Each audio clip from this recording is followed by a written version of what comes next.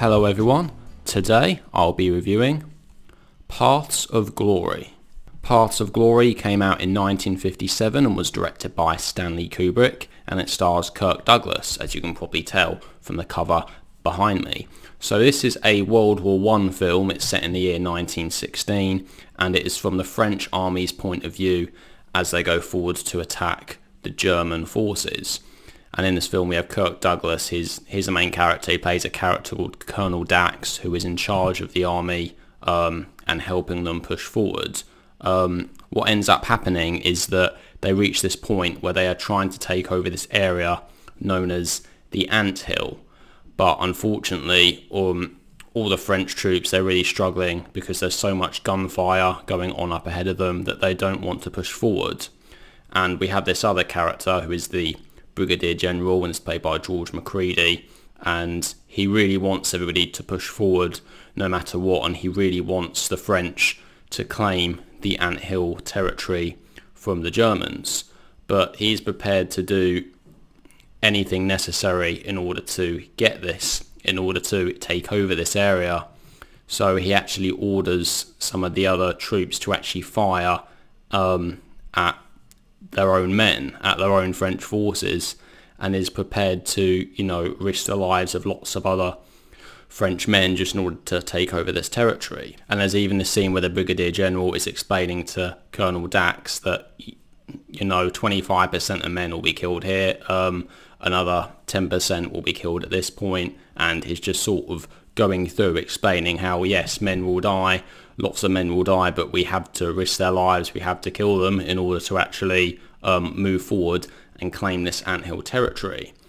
And Kirk Douglas's character, Colonel Dax, he is sort of caught in the middle because he's the colonel. He's obviously, he has to listen to the general, but he's also in charge of lots of the other troops, and he essentially doesn't agree with what the general is saying, but at the same time he has to do it, he has to push forward, and there's a real conflict there between the colonel and the general. When I was watching this film, this was the first time that I had ever seen it, and as I've said in some of my other reviews, Stanley Kubrick is one of my favourite film directors of all time, and this is actually one of his earlier films. I think this is the earliest Stanley Kubrick film I've seen, and it's not like a lot of his other films, because a lot of his other films, they can be a bit lengthy, but this one is actually fairly short. It's only 88 minutes long, so it's a pretty short film, but it's nice in a way because it doesn't waste any time in this film. It's very to the point, and everything makes sense in this film. There's everything on screen.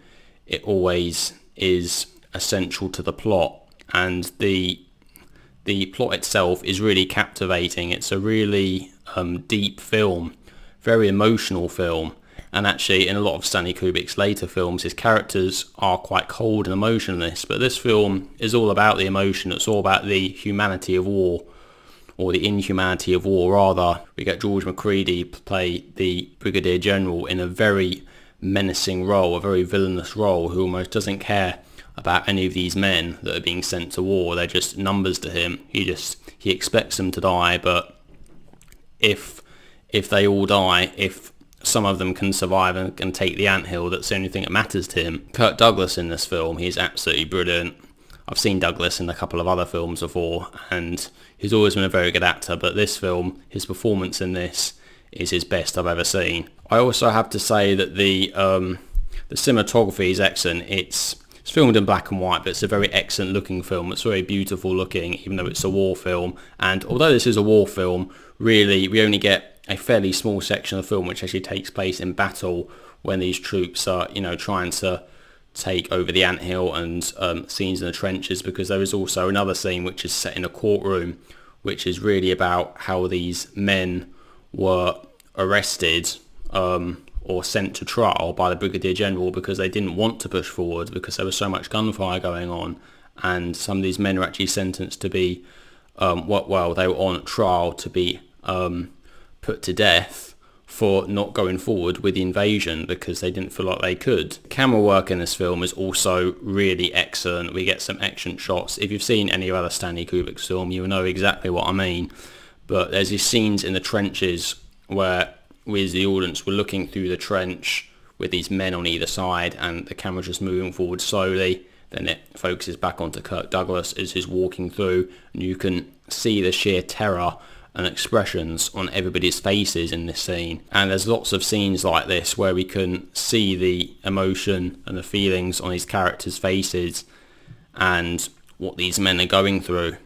Now, although this is actually from the French point of view, it's obviously the French against the Germans, we don't actually see any of the German forces in this film, except we only see one German character in the whole film, which is actually a woman who is right at the end of the film, which has to sing in front of all the French troops. And this is a very powerful scene because, well, you have to watch the scene to find out, but basically what happens is that the whole atmosphere in the room is turned upside down by this woman singing, and it's an incredible scene. You really have to watch to get an understanding of what I mean. But actually the woman in that scene, she actually later went on to marry Stanley Kubrick as well. So overall, having watched this film, I think it's a very powerful film, very emotional, not a film which is like a lot of other Stanley Kubrick films, to be honest. I suppose earlier in Kubrick's career he was more focused on these type of films, and obviously keeping his films quite short as well. I'd like to say this is one of Stanley Kubrick's best films, but to be honest,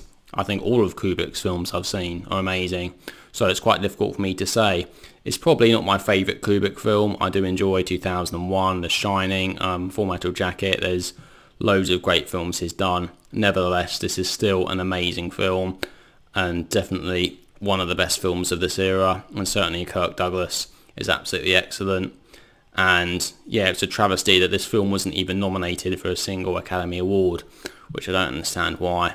Perhaps because of the controversial element of it. In fact, this film was actually banned in France for quite a while because it was seen as propaganda. However, overall this is an excellent film, so I'm going to give it a rating of 9 out of 10.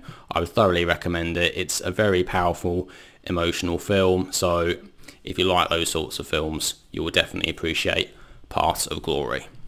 So there we go. So that is my review of Paths of Glory. So what do you guys think? Have you seen Paths of Glory? Do you like it? Do you dislike it? Please let me know what your thoughts are down in the comment section below. Anyway, thank you all very much for watching. I'll see you all in the next video. Take care.